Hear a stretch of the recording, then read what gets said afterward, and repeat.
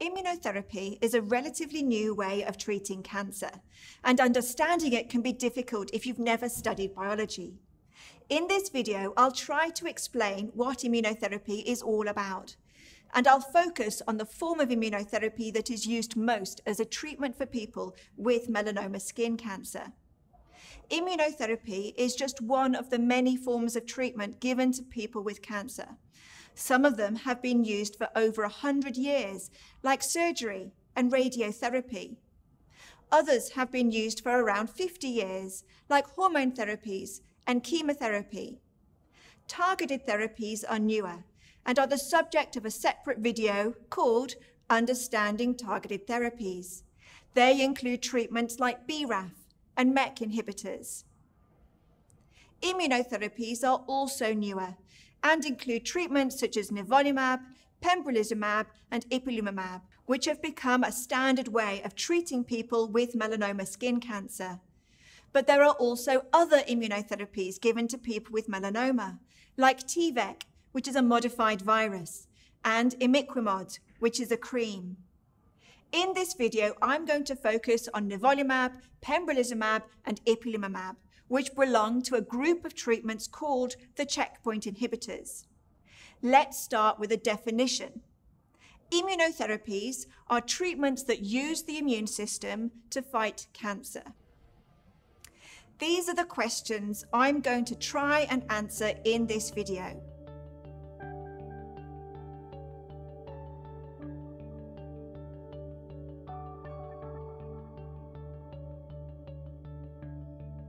We'll start with the question of what is the immune system and how does it work? And that's a big topic and not one I can cover in this talk in any depth or detail. But there are lots of helpful videos that explain the immune system on YouTube and elsewhere if you're interested. Instead of trying to teach you all about the immune system, I'm just going to talk about some parts of it, the parts of it you need to know about in order to understand checkpoint inhibitors like nivolumab. I'll start off by talking about white blood cells. Just like all the cells that come together to form our body, our tissues, organs, skin, brain, and everything else, white blood cells are incredibly small. Too small to be seen with the naked eye. As you can see here, a handful of white blood cells laid side by side is about the same width as a human hair. Another way of putting it is to say that in just 1 milliliter of blood, there are 5 billion red blood cells and 5 million white blood cells. On average, we have 5 liters of blood in our body. So that's about 25 billion white blood cells in our blood. And there are even more than that in our bone marrow, spleen, lymph nodes, in our gut, skin, and elsewhere. So we have a whole lot of white blood cells. You might think that a cell, as small as it is, can't have that much going on inside it. But inside each cell, too small to be seen by the naked eye, is a whole world of activity, with thousands of proteins whirring about inside and lots more sticking out from the surface. Also, there are lots of different types of white blood cells that perform many different functions. Some are best at clearing out bacteria from our skin when we cut ourselves. Others are best at fighting off viruses or parasites. Only a couple of them seem really good at identifying and destroying cancer cells. And these are our natural killer, or NK cells, and our cytotoxic T cells. They protect us against cancer in different ways. NK cells are programmed to kill cells that look strange and that don't have the normal amount of stuff on their surface, which often means cancer cells. And cytotoxic T cells do the opposite. They destroy cells that have things on their surface that shouldn't be there. But if someone has life-threatening cancer, a cancer that has grown to the point that it can be seen or felt or that's causing symptoms, if that has happened, then the NK cells and the cytotoxic T cells haven't been able to do their job. This is often because as cancer cells multiply, they recruit white blood cells that offer them protection. Also, cytotoxic T cells that get into the tumor become suppressed and can't do their job. And this is where immunotherapies like ipilimumab, pembrolizumab, and nivolumab come in. These treatments help T cells stay active and to kill lots of cancer cells. And they do this by attaching to either CTLA-4 or PD-1 two checkpoint proteins found on the surface of T cells. Here we have a T cell. I've tried to depict the fact that T cells have lots of different proteins sticking out from their surface. One of these is a protein called PD-1. Nivolumab and pembrolizumab are very similar to one another, and they both attach to PD-1. Ipilimumab works in a similar way, but it attaches to a different protein on T cells called CTLA-4. So what's going on? How is it that by attaching to a protein on the surface of T cells, these treatments help people with melanoma? I'll try to explain using nivolumab and pembrolizumab as my examples. Let's look back at cancer cells for a moment. Like all our cells, cancer cells have lots of little proteins sticking out from their surface. If a cell were the size of a beach ball, these proteins would be like thousands of little pinheads sticking out. One of the proteins is called PD-L1.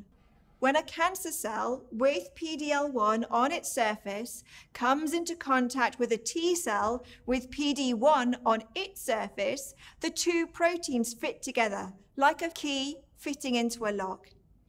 And this sends a signal into the heart of the T cell, telling it to stop what it's doing and not to kill the cancer cell. And this is where nivolumab or pembrolizumab come in. When either of these treatments is given to people with melanoma, the treatment attaches to PD-1 on their T cell and blocks access to PD-L1. And that prevents the T cell from becoming suppressed. Instead, the T cell stays active and it destroys the cancer cell. Hopefully this happens over and over again, creating thousands upon thousands of active T cells, all capable of killing many cancer cells. Ultimately, so many cancer cells are destroyed that the person's tumor stops growing or shrinks. And for many people, this effect carries on going for years, long after they stop treatment. Ipilimumab is similar to pembrolizumab and nivolumab, but it attaches to a different checkpoint protein on T cells called CTLA-4. So ipilimumab, pembrolizumab, and nivolumab are similar but different. Because it attaches to CTLA-4, ipilimumab activates T cells in lymph nodes and encourages them to multiply, whereas pembrolizumab and nivolumab boost the actions of T cells that are already inside tumors and in other places, like the lining of the gut, or perhaps in the lungs or important glands. And that brings us to their side effects. Checkpoint inhibitors don't just activate T cells that are inside tumors and that kill cancer cells. Sometimes these drugs activate the wrong T cells that the body was suppressing for good reason. And it's these unwanted T cells that, when given a boost by the checkpoint inhibitor, attack healthy tissues like the skin or the lining of the gut or the lungs, or important glands like the thyroid or pituitary gland. And that's what can cause side effects like skin rashes, thyroid problems, damage to the liver, or severe diarrhea or stomach pain. With quick intervention, most of these problems soon get better. But even so, some people experience effects that need lifelong treatment. And as you might have already realized, this is a very different list of side effects than those caused by traditional chemotherapies, which tend to cause short-term side effects that only last for as long as the person is on treatment. Another thing to bear in mind is that checkpoint inhibitors don't always work.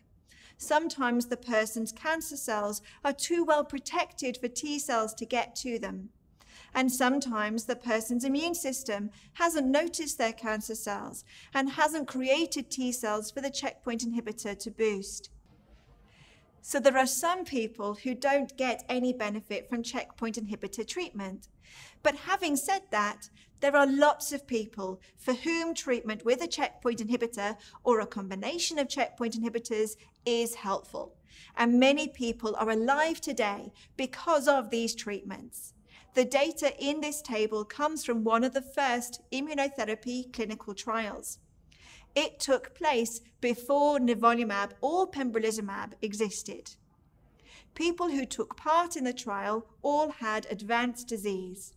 They were either given dacarbazine, which is a type of chemotherapy, or they were given a combination of ipilimumab plus dacarbazine.